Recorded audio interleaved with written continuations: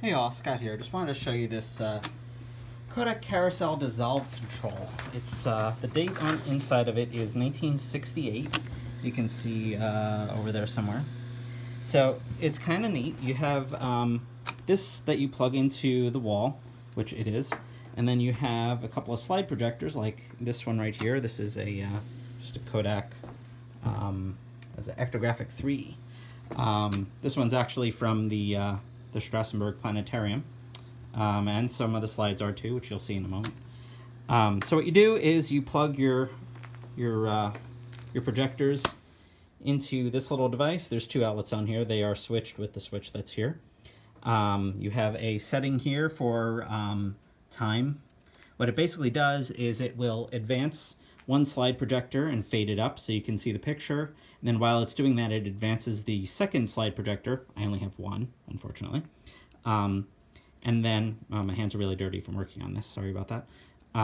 So yeah, it advances one while the other one is showing, and then it fades out this one, shows the other one, then it advances the first one, goes back and forth. So you get a nice little slideshow of it dissolving slides back and forth. Really easy to do nowadays, but in 1968, this is the technology you had.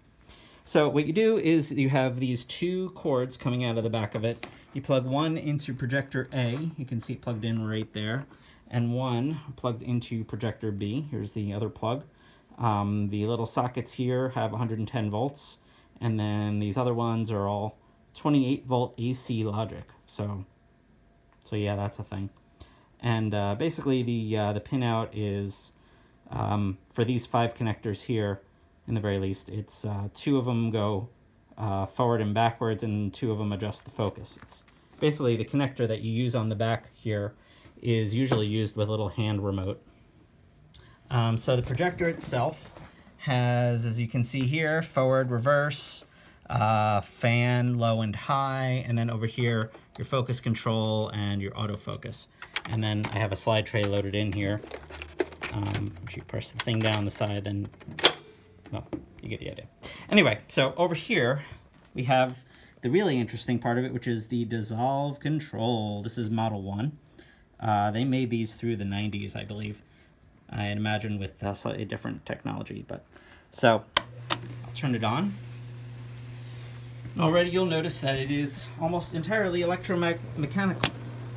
So what you got in here is a fan that's constantly spinning this motor, and it's spinning this belt right here. I'm not going to touch any of this because some of the parts of this are actually live power. That orange wire there goes between 2 volts and 28 volts, so that's fun. Yeah, so here you go. It's a little dirty. I was going to be cleaning it up, but I decided not to because it works.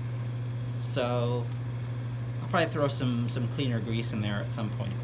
So basically what it is this little slide switch here, which I can adjust. If you notice the orange wire moving there, this has an arm here that touches, I don't know if you can really see it, but the back side of this cog right there, that wheel right there, you can see it turning, and it's kind of hard to make out, but there are little contacts on that.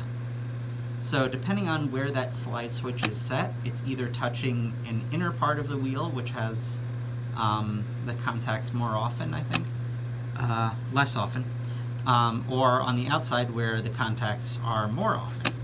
And that lines up with the contacts on the outside edge being about every 6 seconds, and the contacts on the inside edge roughly being every 14 seconds. Okay, so there's the timing mechanism. Can I adjust the brightness on there so you can see? Yeah, you can kind of see it in there. So that triggers the gear, which you can see here turning every once in a while. It's set for 6 seconds right now.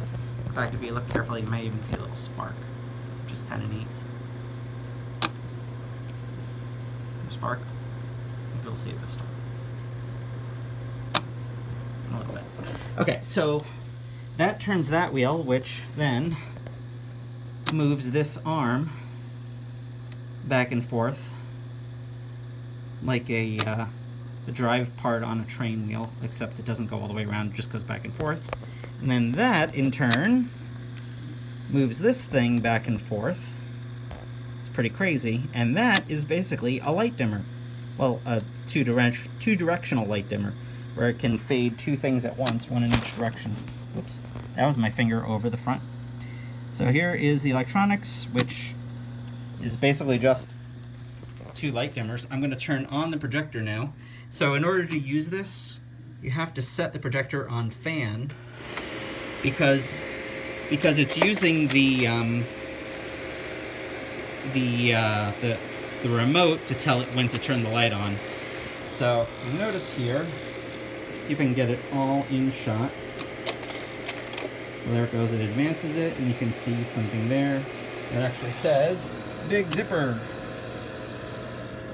So these slides are actually from the Rochester Museum and Science Center, from the Strassenberg Planetarium. See, there you go. Strassenberg Planetarium Star Theater. So that's pretty fun. Yeah, so you can actually just watch it here. There we go.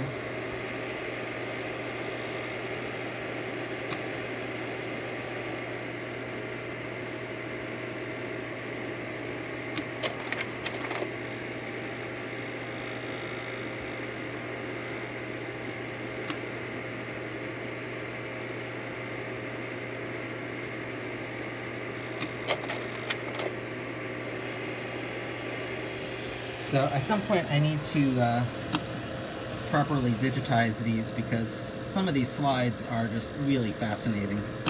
They're from about 4 or 5 different presentations. I'm not really sure what all of them are, but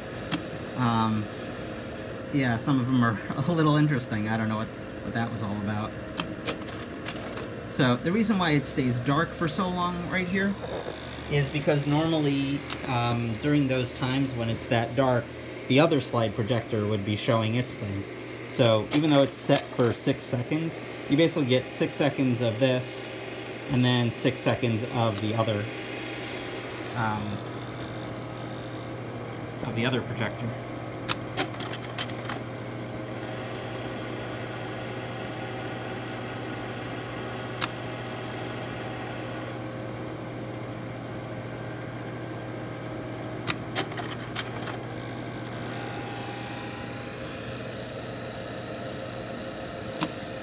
I'll just, if I just turned it on, I'll just set the switch so that it's always on. Yeah, there's some, I'll just manually skip through here. I kind of sorted these. This is all about Cassini. So this was apparently a star show that was shown. I don't know if you can hear me right now, I hope you can. From a star show that was shown before that. There's Hubble, and then there's some interesting photos that I believe were taken by Hubble. I think that's an X-ray telescope, because I think that's how X-ray lenses are arranged in concentric circles like that. That's definitely a Hubble image. There's Comet Wild too. So yeah, there's some neat stuff. Anyway, yeah, I thought some of you might find, focus, thank you. I thought some of you might find this kind of electromechanical technology interesting. So, yeah, there you go. Oh, and this has got like the best feeling switch in the world. I love the feel of that switch. Yeah, here's the bottom of it in case you were curious. See if I can brighten that up in there. You can kind of see it in there. So yeah, normally this is all inside that box that I showed you starting out with. Oh, there was that spark. There it is.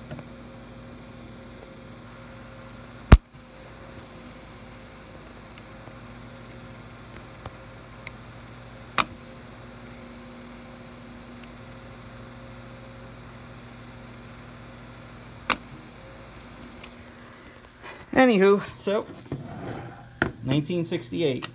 There you go. Actually, I think this is almost my longest video ever. So let's just let it go so that I hit the 10-minute mark just for the fun of it. And the belt is still nice and tight. It's pretty cool.